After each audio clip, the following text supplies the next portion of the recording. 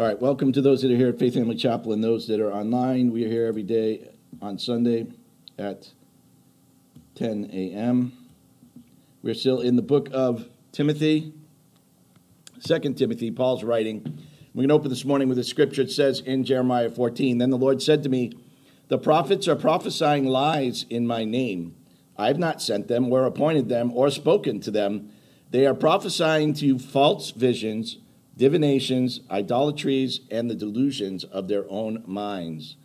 The prophets are prophesying lies in my name." Father, we thank you for the words that you left behind. We ask that our hearts and ears are open this morning as we listen to them. In Jesus' name, amen. God is speaking directly to Israel because at that time, a lot of false prophets and false teachers and so forth were showing up on the scene. So this is nothing new. And he basically tells Israel, listen, they're telling you lies. I didn't send them. I didn't appoint them. And they're prophesying to you false vision, divinations, idolatries, and delusions of their own mind. It's an example. It's a picture of what we would anticipate a modern-day false teacher to give us. That type of a persona where they're giving us false vision, divinations, idolatries, and delusions. And how do we know they're false? Well, we compare them to what the Bible says. We always compare what the Bible says. If we're going to basically test the Spirit, we can only test the Spirit against what the Bible says. I can't test it against what I think, what my intellect says, what's logical, what I feel. None of that is real. Only the Word of God is capable of telling you whether something is real or not. And so Paul's talking to Timothy where we left off. He said, in the presence of God and Christ Jesus, who judge the living and the dead, and in the view of his appearing and in his kingdom, I give you this charge. Preach the word, be prepared in season and out of season, correct, rebuke, and encourage with great patience and careful instruction. So again, he's saying to Timothy, use the word for all of your walk and ministry. Make sure you're using the word to do these things, not your own intellect, not your own feelings, not what you believe. It's not an experience. Just go to the word of God and God will deal with the issue. And he goes on. For the time will come when people will not put up with sound doctrine. Instead, to suit their own desires, they will gather around them a great number of teachers to say what their itching ears want to hear. They will turn their ears away from the truth and turn aside to myths. So this is what's going to happen in the future. In the future, people will not put up with the sound doctrine. They're not going to put up with what the Bible says. They're not going to put up with what the Word of God says. Instead, to suit their own desires, they're going to gather around them a great number of teachers to say what they want to hear. That's why when you go down south, there's a church on every single street. 5, 6, 7 in a row. Each one teaching something the people in those seats want to hear. That's why they go there and not somewhere else. He goes on and says, they will turn their ears away from the truth and turn aside to myths.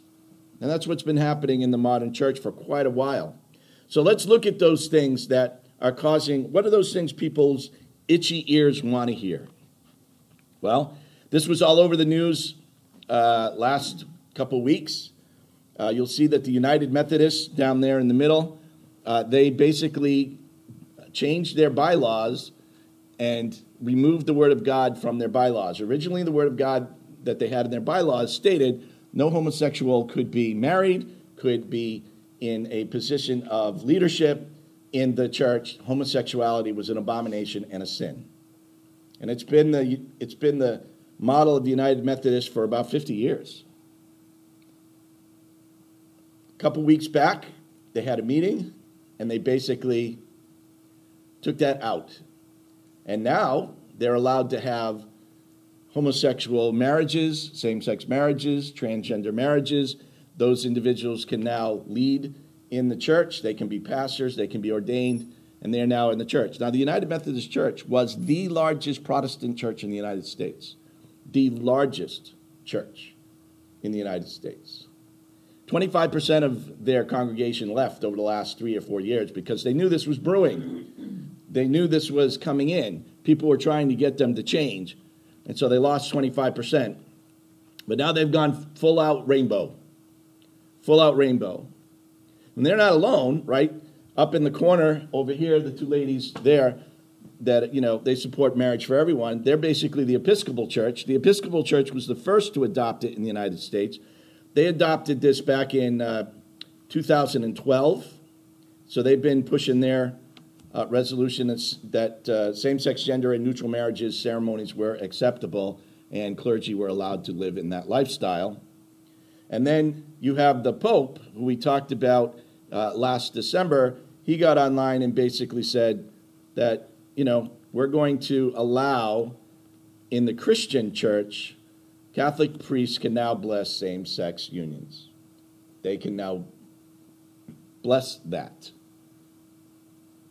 This is what's going on in the church. Remember, Paul talked about there'll be a great apostasy before the end comes. A great apostasy where people will turn away from the truth. You can't turn further away from the truth than this. You can't turn away from this. In Mark 10, it says, however, from the beginning of creation, God made them male and female. He made two separate people or persons, whatever you want to describe them. Well, why? We learn in Genesis 2. And the man said, this is now bone of my bones and flesh of my flesh. She shall be called woman, for out of man she was taken. Now listen, why was woman created? Listen, for this reason, a man will leave his father and mother and be united to his wife, and they will become one flesh. Why was woman created? So that a man will leave his father and mother and be united to his wife and become one flesh. The whole purpose of creating a man and a woman in God's world, in God's kingdom, was for man to have a helper and for him to be able to procreate with his wife, become one flesh. Many of you may have heard about the Kansas City Chiefs kicker that was all in the news earlier in the week. He's a staunch Catholic. He got up in a Catholic university. They asked him to give a benediction or whatever kind of message that he gave, and he basically got up and told them that it would be a really, that many of the women might be looking forward to becoming housewives and mothers and raising children in the home, which is the greatest thing you could do in the kingdom of God. And he's getting crucified for that. Now, this is a Catholic in a Catholic environment talking to presumably Catholic children. That is kind of the message in the Catholic environment. In the Catholic environment, they don't even want you to use condoms. They want you to basically procreate and create as many little Catholics as humanly possible. And he's getting crucified for stepping up and speaking what he believes in the Word of God. Many of them were using this scripture because there were a lot of the Methodist priests and pastors who were being challenged. Why do you think this is okay? Why do you think this is not lining up, that this lines up with the Word of God? Because in the Word of God in Leviticus 20, God clearly says, if a man lies with a man, as with a woman, they have both committed an abomination. They must surely be put to death. Now, there was this 1946, I think it's this 1946 commission that went out, and they were looking at the Bible, and they put together this, video montage about the word homosexuality never existed in the Bible, ever, until it was translated into homosexuality. But that's not what it said. It was like, it was perverse actions, and it was this and that and the other thing. And the reality is, if I read Leviticus to you, is the word homosexual used at all? No, it's not used once. It basically says, if this action happens, it's an abomination, and they deserve to be killed. So the enemy is trying like crazy to continue to manipulate the Word of God to make it sound like we're the ones that are wrong. We're the ones that have it incorrect. God clearly said, if a man lies with a man as he did with a woman, that's an abomination and must surely be put to death. There's no get out of jail for free card. Same-sex relationships are not allowed in the kingdom of God. Period. You can't take that out of the Bible. It's repeated again by Christ when he talks about why a man and a woman are to come together in marriage. It's repeated again by Paul several times. Okay? You can't miss this. So what are they using to justify themselves? Well, Romans 8. Therefore, there is no condemnation to those who are in Christ Jesus. There's no condemnation to those who are in Christ Jesus. So if there's no condemnation to those who are in Christ Jesus and they're practicing homosexual, it's okay. As a matter of fact, if you listen to them, I listened to several of their pastor types talk, they actually, what they said was there is no condemnation in Christ Jesus. They left out to those that are in Christ Jesus. See, in order to be in Christ Jesus, we started this with breaking the bread. In order to be in Christ Jesus, you have to do what? You have to obey his commands. You can't be in Christ Jesus if you do not obey his commands. So, if I obey his commands, and he says homosexuality, same-sex relationships, whatever, is not good, and I say it is good, well, the logic is, and you're just not in Christ. You're in somebody, but it's not Christ. You're in the father of lies who's telling you it's okay. See, this is an easy thing to deal with. This is very logical. It's not difficult to understand, yet now we have 3 major so-called Christian denominations in the world promoting this as okay. So, the end is near. The great apostasy is happening. People will not put up with sound doctrine. What's the next thing we've seen? Well, we've already talked many, many times about these so-called prosperity preaching guys, the guys out there telling you that you should live your best life, you should be rich, you should be healthy, you should be wealthy, blah, blah, blah, blah, blah, blah, blah, right? That's been going on for quite a while. That's not new. This has been going on in the United States at least since the 40s and 50s in a major way. The guy on the left over here, Joel Osteen, says, God wants us to prosper financially, to have plenty of money to fulfill the destiny he has laid out for us. This is what he's teaching his congregations. He has the largest congregation in Texas. They get 30,000, 40,000 people a Sunday. God wants to prosper us financially, to have plenty of money to fulfill the destiny he has let out for us. Now, we've been reading the Bible word for word for word. Did you catch that? Did I miss that scripture? Did I cut that out of my Bible where God said, yeah, I want to prosper you so that you can... No. How can he miss this? I think he's very sincere about what he's saying. How does he miss this? Then you have Benny Hinn, who's in the news all the time because he's constantly repenting. He apparently went on a podcast a couple weeks back and said, I'm repenting again. He's constantly in repentance. But this is what he taught. Poverty comes from hell. Poverty comes from hell. Didn't Jesus say the poor will always be among us? Didn't Paul say we're supposed to take care of those in need? Isn't that the message? If it's from hell, why wouldn't he just say, no, they're supposed to be rich, and they're from hell, so we don't deal with them at all. They belong to the father of lies. It's just, people eat this up. The guy in the middle, Kenneth Copeland, is by far the largest guy in the mess. He's the one that started most of this stuff. He wrote a book. It says, the blessing of the Lord makes rich.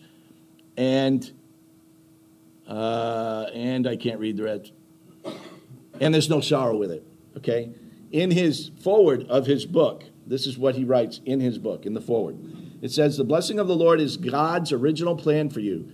Contrary to popular belief, he doesn't want you sick, broke, and lonely. He wants to make you rich in every area of your life, your health, your finances, your relationships, and more. That's the foreword of his book. God doesn't want you to be broke or sick or lonely. He wants to make you rich in every area of your life. Health, finances, and relationships. And people ate that up with a knife and a fork to the tune of, this guy's worth over $1 billion now. Over $1 billion that people gave to him because he was telling them this message.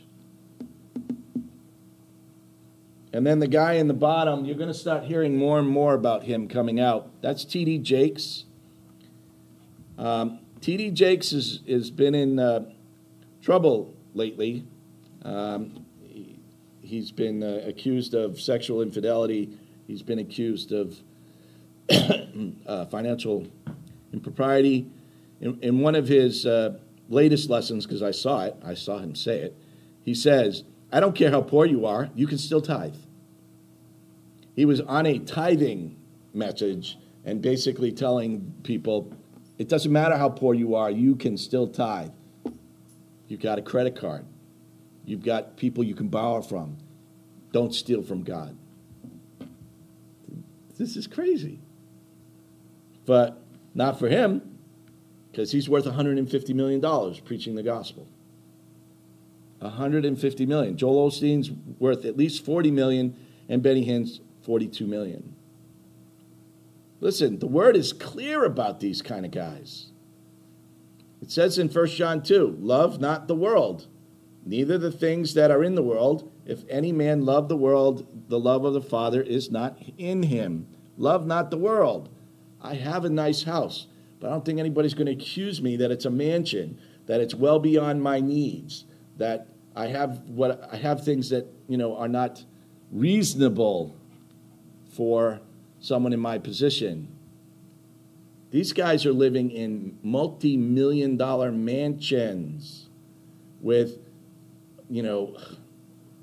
tons of perks, like multiple jets, multiple high-end cars, clothing up the gazoo, jewelry, fine dining, going out, whatever. And everybody thinks it's okay because they tell them it's okay. It's not okay. Didn't Paul say that I didn't ask for anything from you because I didn't want to tarnish the gospel? I worked as a tent maker. Even though I could have asked you to help me, I didn't, so that I wouldn't tarnish the gospel of Christ. That's all they're doing here, is tarnishing the gospel of Christ. Matthew 6, do not store up for yourselves treasure on earth, where moth and rust destroy and where thieves break in and steal. Don't store the treasure up on earth, because when you die, you're not taking it with you. Use it for the kingdom of God. Use it wisely. And finally, in 1 Timothy, Paul writes to Timothy, he says, but godliness with contentment is great gain. Did you hear the word? Godliness with contentment. Be happy with what God provided you. Don't get caught in the bigger, better, more syndrome. And that's what these guys are constantly saying. You should have bigger, better, more. And if you don't have enough faith. And if you don't believe that, you're just listening to the enemy. That doesn't jive. Godliness with contentment is great gain. For we brought nothing into the world, and we can take nothing out of it. But if we have food and clothing, we will be content with that. Those who want to get rich fall into temptation and a trap and into many foolish and harmful desires and plunge people into ruin and destruction. For the love of money is a root of all kinds of evil. Some people, eager for money, have wandered from the faith and pierced themselves with many griefs. This has been going on in the church now for decades, and we allow it to continue. My hope was these guys would die off and it would go away. No, they're being replaced by their sons and their daughters and new converts that are preaching the same message. It's not going away. People will not put up with sound doctrine. Another big issue within the modern church is female pastors, female leadership in the church. There was a major schism within the Baptist community last summer when they had whatever that meeting was, because the guy from Saddleback was pushing really hard to basically let female women be pastors in the Baptist churches. He was shot down, and so he left the church. He broke away from the Southern Baptist community because of that. This is pretty straightforward stuff, right? You got Paula White. You may have seen her, the one up on the right. Tammy Faye Baker was an early adopter. We saw that. She had the big eyelashes, right? The other one, Joyce Meyer. Everybody swears by Joyce Meyer. Everybody swears by Joyce Meyer. And basically Juanita Bynum. She's a very popular individual as well. Many of the prominent churches still do not ordain women, right? The Roman Catholic Church, the Orthodox Church, and the Southern Baptist Church will not ordain women. It's very simply why. What do we say when we're trying to test the Spirit? We go to the Bible. Well, what does the Bible actually say? Simple stuff. 1 Timothy 2. I do not permit a woman to teach or to assume authority over a man. She must be quiet. The Word of God says, I don't allow a woman to have authority over a man, and she must be quiet. In 1 Corinthians 14, for God is not a God of disorder, but of peace, as in all the churches of the saints, meaning all churches are going to respond the same way. Women are to be silent in the churches. They are not permitted to speak, but must be in submission as the law says. The majority of the churches that are allowing women to basically be in a role of leadership are quoting Galatians 3. There is neither Jew nor Gentile, slave nor free, male nor female, for you are all one in Christ Jesus. If you belong to Christ, then you are, what's that word? Oh, you are Abraham's seed and heirs according to the promise. They're using this because Paul is saying, well, we're all one in Christ. Therefore, if we're all one in Christ, how could we not allow women to participate in leadership? Well, because we're all one in Christ means we all get salvation. It's a simple message. This isn't that difficult. We all get it the same, but there's an architecture. Just like Jesus said, I'm not the Father, I'm the Son. Even though I am God, I'm still the Son. There's an architecture. We live in an architecture. It's just the way God set it up. It shouldn't be even a question. And people that understand their Bible would be like, what are you talking about? This is not that difficult, guys.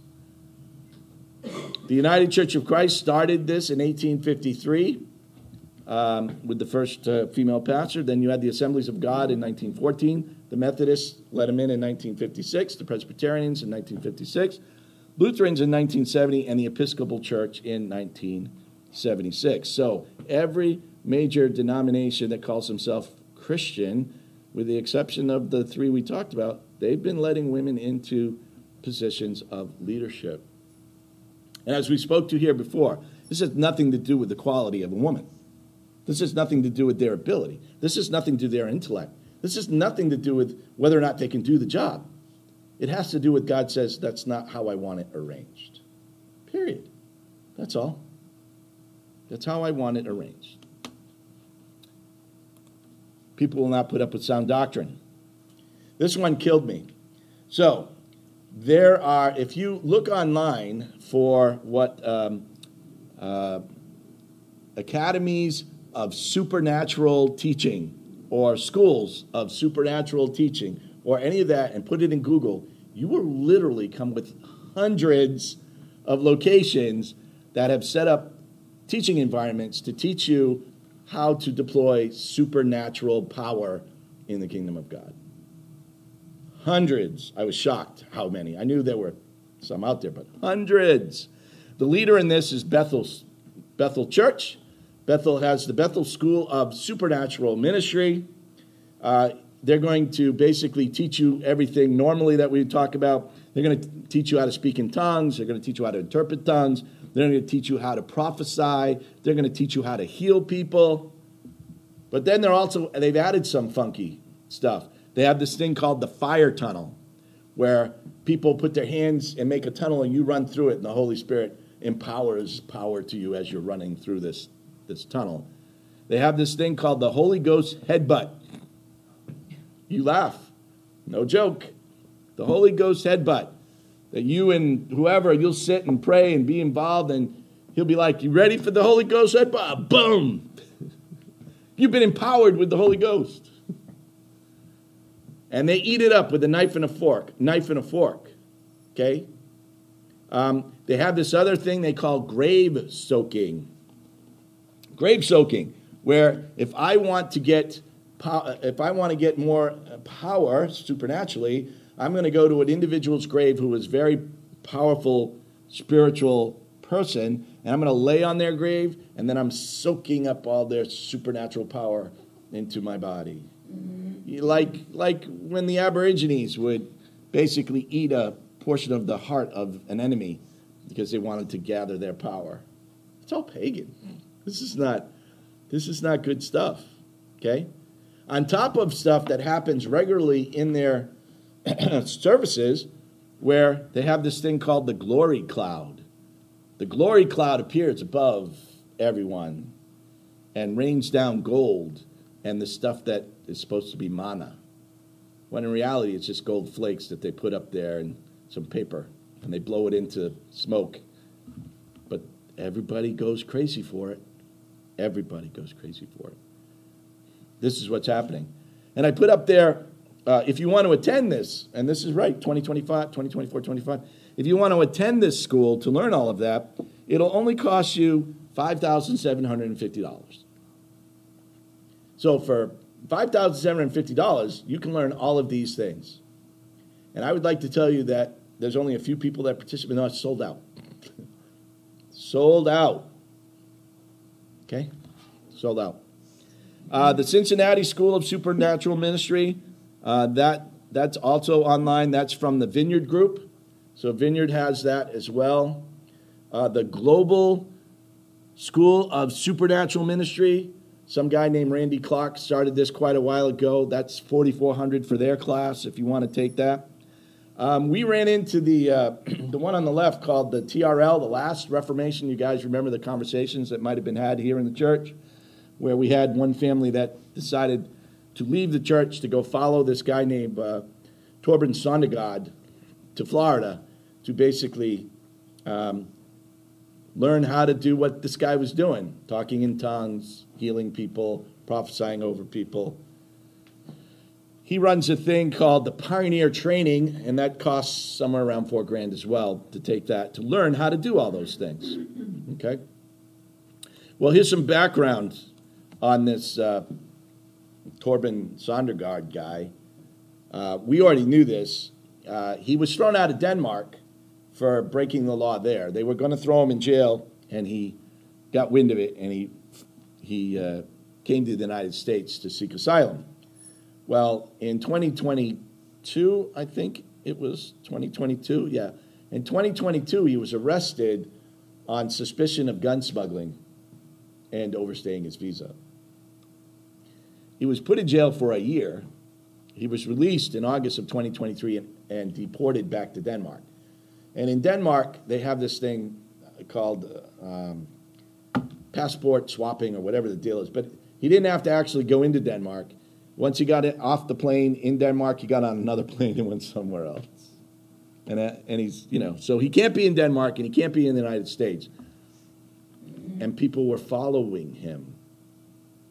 See, when you get caught up following a person instead of following the Word of God, you run into these traps. You run into this nonsense. In 1 Corinthians 12, it says, all these are the work of one and the same Spirit, and he distributes them to each one just as he determines. Jim alluded to that this morning. The Spirit distributes the gifts as he determines. No one can teach you. No one can impart them on you. Nobody can do anything. If the Holy Spirit wants to give you a gift that he thinks needs to be utilized, he'll give it to you. And if you get it, you should use it. You should use it, right? Because he has a plan for it. But I can't go to a school and pay somebody money to get it. We learned about that in Acts 8 when this guy Simon the Sorcerer was running around watching the Holy Spirit being imparted on people. And he says in verse 20, he says, give me this ability also so that everyone whom I lay my hands on may receive the Holy Spirit. And Peter responds to him, Acts 8, may your money perish with you because you thought you could buy the gift of God with money. You thought you could buy the gift of God with money. That's a simple message here. I'm going to go to the BSSM Supernatural. Shame on you. You think you can buy the gift of God with money? No, you can't. How about just studying your Bible? And then you would have figured out, I can't buy the gift of God. It's either given to me or it's not. 2 Peter 2 also says, in their greed, they will make up clever lies to get hold of your money. Talking about the false teachers that are coming, prophesying against these false teachers. They'll make up clever lies. You can have the headbutt of the Holy Spirit. And, of course, Christ warned us about all this already in Matthew 24. For false messiahs and false prophets will appear and perform great signs and wonders to deceive, if possible, even the elect. He's going to try to deceive, if possible, even the elect, which kind of makes me believe the elect don't fall for this nonsense. Only the non-elect fall for the nonsense. Try that one on for size. Yeah, but they got 1,000 people and 40,000 people, and they got all these people. Yeah, non-elect. Non-elect. Because if you're deceived, then you are not the elect. Is that what he's saying here? Because he says, if possible, even the elect. So it's kind of like the elect should know better. That's kind of what he's saying. All right.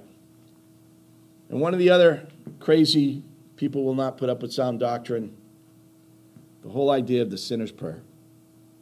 The whole idea of praying Jesus into your heart. The whole idea of just saying these words and you're okay forever. It has its roots back to 1730 when it was originally called the mourner's seat. So basically, a preacher would get up, and if you felt you were in sin, you would sit in the mourner's seat, and they would basically preach to you, and then they would take you aside and talk to you. It got popularized by Billy Graham in the 1950s, and we talked about this quite a while ago. But Billy Graham originally was following the mourner's seat deal, meaning he would basically say if anyone wants to choose Christ, if anyone wants to commit to Christ, then he would gather them and bring them into the back of the tent where he would have other pastors and spiritual people, and they would talk to you about your understanding of Christ, your understanding of the Scripture, what do you believe, and if you believed and wanted to be baptized, then they would baptize you there. The problem was he was getting too many people at his meetings, and it was taking up way too much time to get people into the water. He basically decided, well, we're going to just start this whole sinner's prayer. Just say the prayer in your seats, and we're all good. Baptism went away. Wasn't even part of his message anymore. Let's look at a couple things about that. John 14, Jesus says this himself. If anyone loves me, he will keep my word. My Father will love him, and we will come to him and make our home with him. If anyone loves me, he will keep my word. So what is one of the first things a believer who has decided to basically choose Christ as his Savior, what does he got to do? He'll keep his word. Well, in order to keep his word, he's kind of got to know what the word is. I got to know what everything is about before I can claim I keep it. So does that mean I can show up in one meeting and get it all done? Maybe. But in reality, is that how fast you learn about anything? No. Most of the time, we have to take some time to actually learn what we're doing. And Jesus says, if they love me, they will keep his word. In Acts 2, the very first story of conversion in the Bible, it says this. When the people heard this, they were cut to the heart and asked Peter and the other apostles, brothers, what shall we do? So, whatever they heard did what? Cut them to the heart. Cut them. They basically were broken based on the information that they were given and understood. They were broken. And what was their response when you're broken? Well, then what should we do? And Peter got up and said, pray this prayer, and you'll be all set. No, he didn't. What he said was, repent and be baptized. What does repent mean? Turn away. Turn away from what? Sin. I'm going to turn away from my sin. I'm going to stop sinning, folks. Let's be as simple as we can be. I am going to stop sinning because of the message that I just heard that broke me to the core. I'm going to stop sinning because of it. Is that what you get when you get the sinner's prayer? Not likely. And then what's the next step? And be baptized. Now again, the anti-water baptism folks get, oh, it's the Holy Spirit baptism, blah, blah, blah, blah. That's not true. It's not true. The only baptism they all understood at that point in time was John's baptism, the baptism of water, because that was a Jewish tradition. The whole idea of water. He says, repent and be baptized, every one of you, in the name of Jesus Christ, for the forgiveness of your sins, and you'll receive the gift of the Holy Spirit. So according to Peter, in the very first conversion story, what things have to take place for a person to come to Christ? Well, one, they got to hear a message. Two, it's got to cut them to the heart. And three, they got to want to know what to do next. They ask, what do I do? We don't tell them what to do. We don't sit there and go, well, if you believe this, then do this. No, no, no.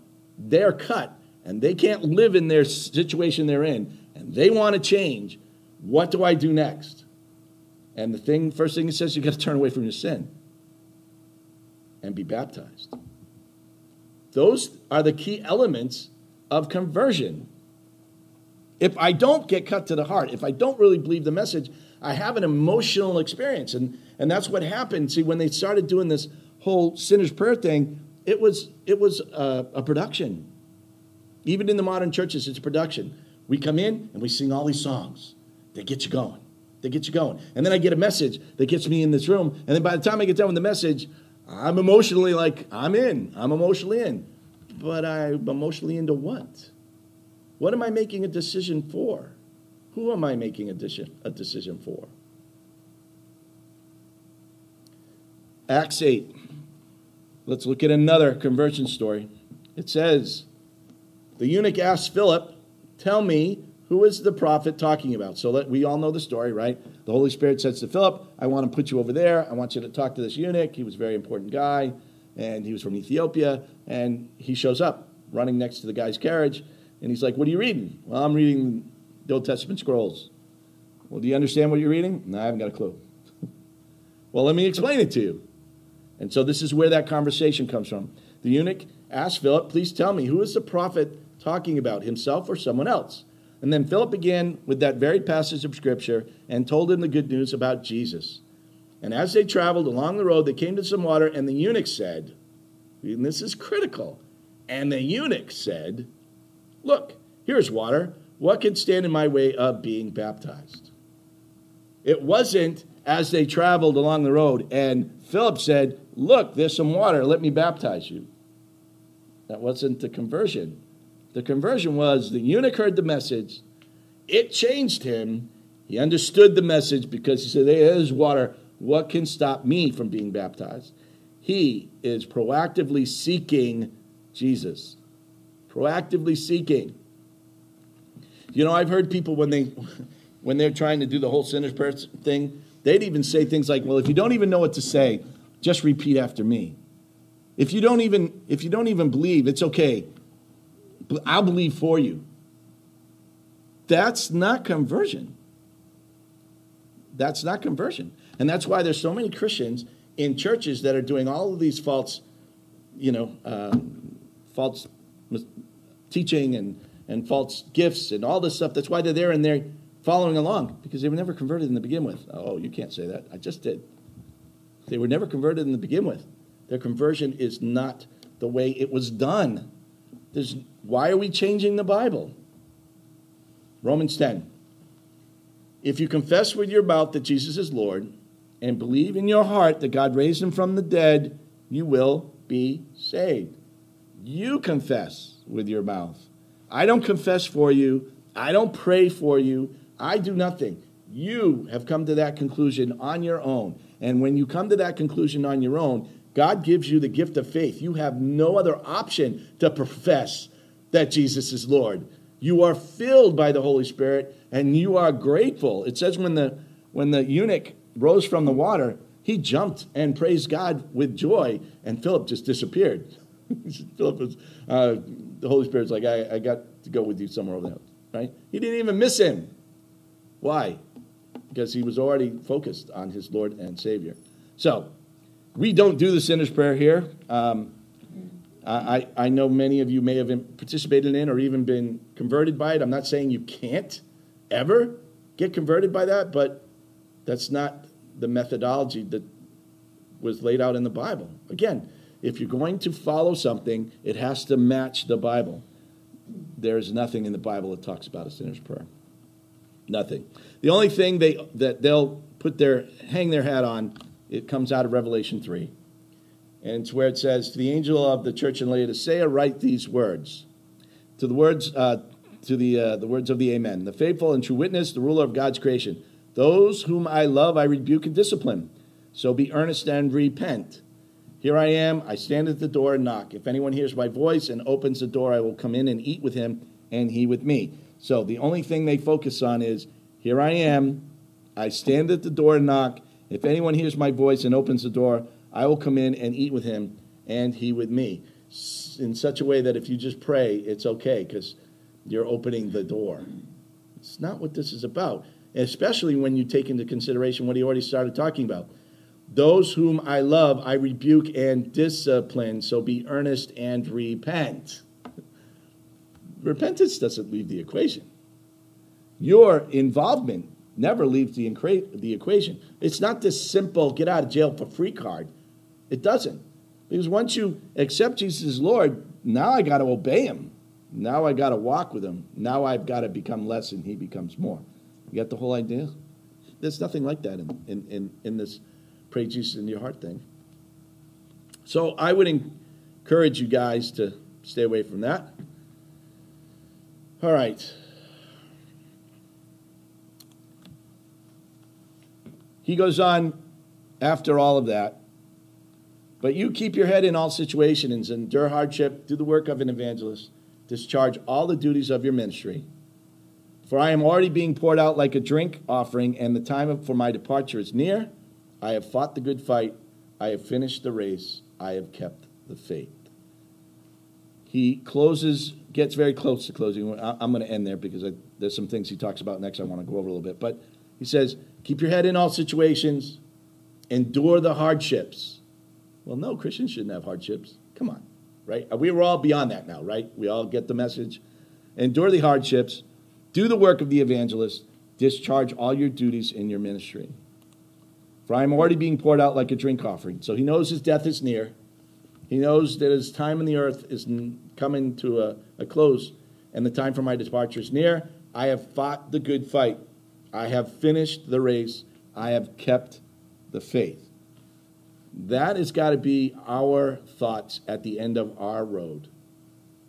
When you look at your life, did you fight the good fight? Did you keep the faith? Have you finished the race? Or did you take some shortcuts?